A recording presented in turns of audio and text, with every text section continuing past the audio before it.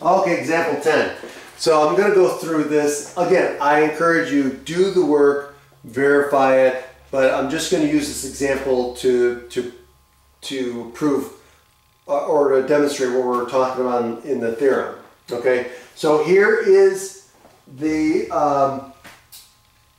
a matrix. So here's our matrix. The associated, the eigenvalues of this matrix are distinct, so they're given by these values. Again, you can verify that on your own. I encourage you to do so.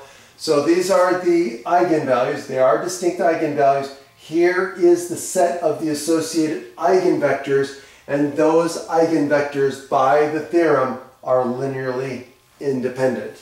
And again, you can verify that. Okay, that's it. So again, just applying the theorem. If we have distinct eigenvalues, the set of associated eigenvectors are going to be linearly independent.